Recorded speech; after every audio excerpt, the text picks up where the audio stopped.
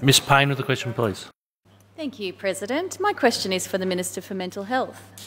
As a part of negotiations on the Victorian Public Mental Health Services Enterprise Agreement 2020 to 2024, a memorandum of understanding was agreed upon by the Health and Community Services Union, the Australian Nursing and Midwifery Federation, the Victorian Hospitals Industrial Association and the Victorian Labor Government. This memorandum provided for the delivery of a further 800 positions across all mental health services in Victoria. This was a welcome promise. Mental health services, particularly bed-based services, are understaffed, overworked and often unsafe. Unfortunately, we understand that this government will no longer be delivering on that promise. Now, I understand that this may be a matter for the Minister for Industrial Relations, but given the urgency on this issue, I ask, will you advocate for the implementation of these 800 positions? Minister.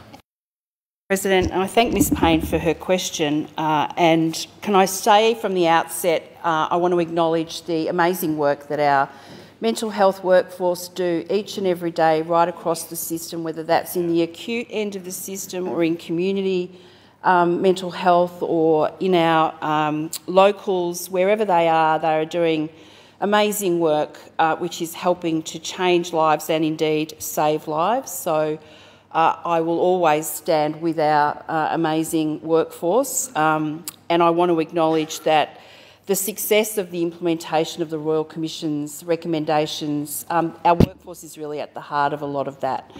So our government will continue to back our mental health workforce. We've already invested $600 million, which is the largest investment in our state's history, to grow and support and retain mental health workers.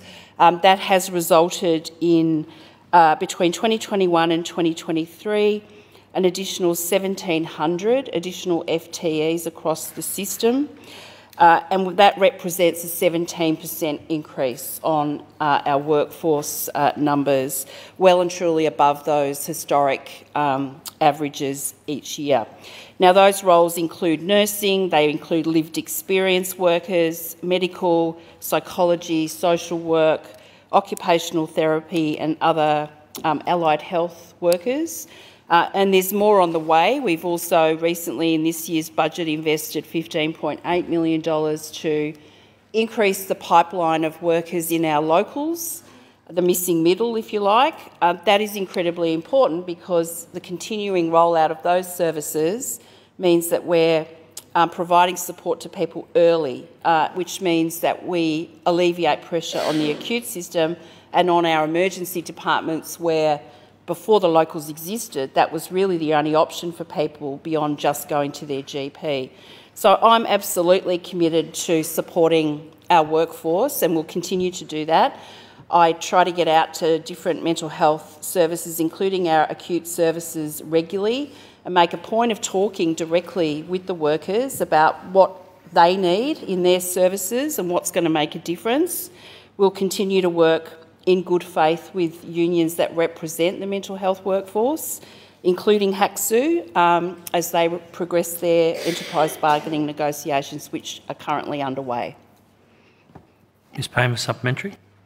Thank you, President, and I thank the Minister for her detailed response. I appreciate it.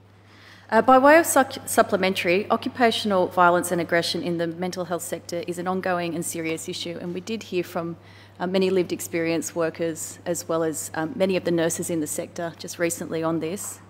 And it's an issue that's likely to worsen if understaffing is to continue. So I ask, what is the Minister doing to ensure that mental health service workers are being kept safe and understaffing is being addressed? Minister. Thank you for the supplementary, Ms Payne. And, I don't know if I can do it justice in the 1 minute that I've got, but a lot of work is going on. Obviously, key recommendations in the Royal Commission final report around reducing occupational violence, reducing restraint and compulsory treatment. Of course, the flip side to that is making sure that's not at the expense of the safety of our workforce. So I'm very mindful of the need to get that balance right. Our Chief Mental Health Nurse, who sits within Safer Care Victoria, is doing a lot of work right across particularly the acute sector of mental health in making sure that occupational health and safety is at the forefront of how our acute services are operating. And I'm very happy to provide a little bit more detail outside of the standing orders for you on other work that's happening.